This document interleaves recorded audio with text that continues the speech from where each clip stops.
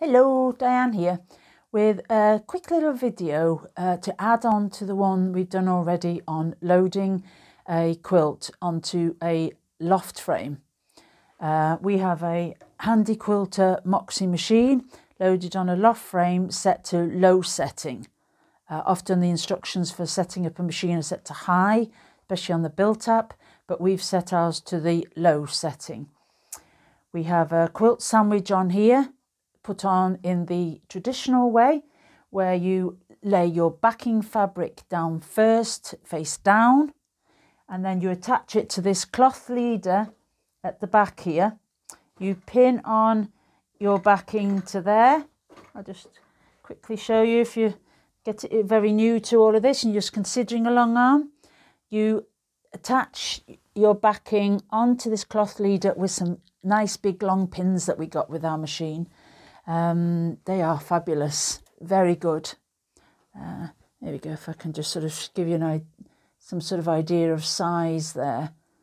They're marvellous and really nice and firm, which they need to be to hold your quilt sandwich onto there. And they also, because the length helps you get quite a good hold on almost an inch of fabric each time you grasp. So that's just as ordinary. We're not making any suggestions for change with that one.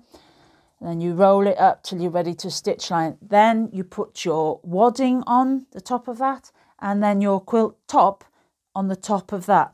And then you create a plumb line along the top to base them on. So there's your sandwich on the frame, good to go. And then you've got your side clamps, etc. These springy dudes. I haven't wound this on. And then what they would ordinarily tell you to do is they would suggest that you pin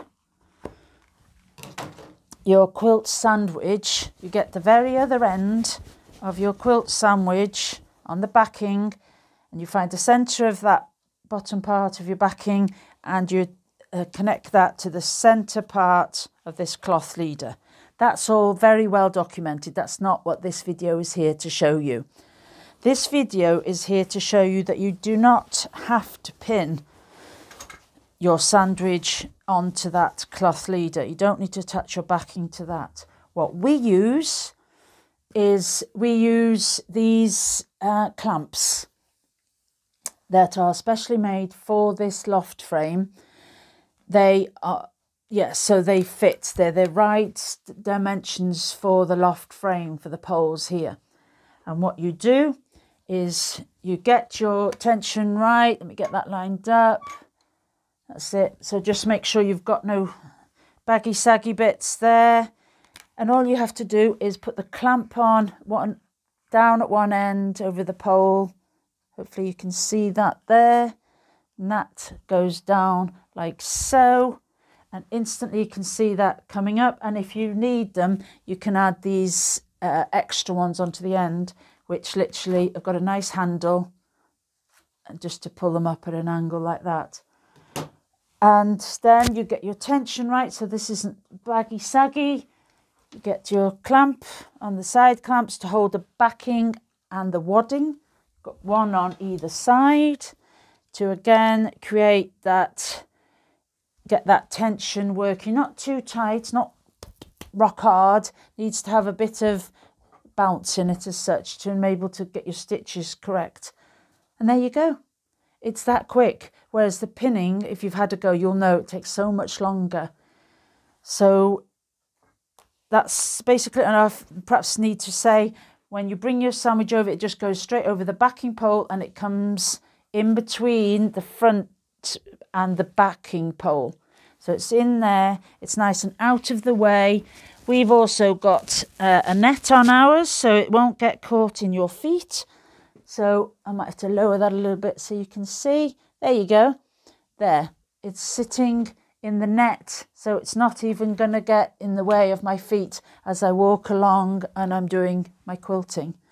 So yeah, we love them and we can highly recommend them for loading your quilts onto a quilt frame, such as the loft frame, because they are made for other frames as well. You just have to make sure that you get the right size, and don't just get one long one.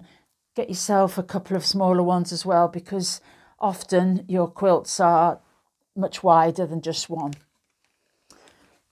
Okay.